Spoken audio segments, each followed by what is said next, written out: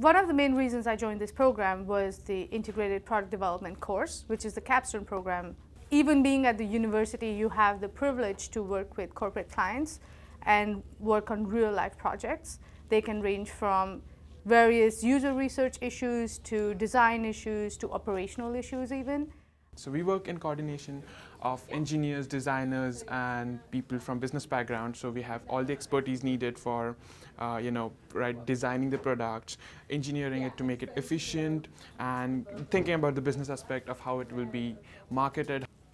So the Build-a-thon basically allows us to bring ideas to life.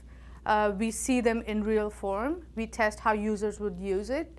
The Build-a-thon was a way to think physically, so we rapidly prototyped objects and acted out with them. So it was basically a way to get off the paper. We're researching on how people prep their food. So we're building sub-concepts that we've been thinking about. This is what I love to do, like building stuff, bringing stuff to reality.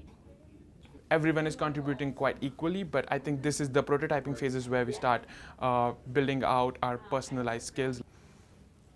Even though we come from different disciplines and we hold on to those skills, through these projects we morph into very different perspectives. I find myself currently in my Capstone course working on a design side and not on the business side, even though that's something I consider every time I'm working on the design side. When I came in, the scope of my understanding, I think, was a bit more narrow. Having studied a new variety of disciplines, I feel increasingly equipped and prepared. To be around people with different backgrounds and learning the language that they use and learning to communicate with them has been very valuable to me.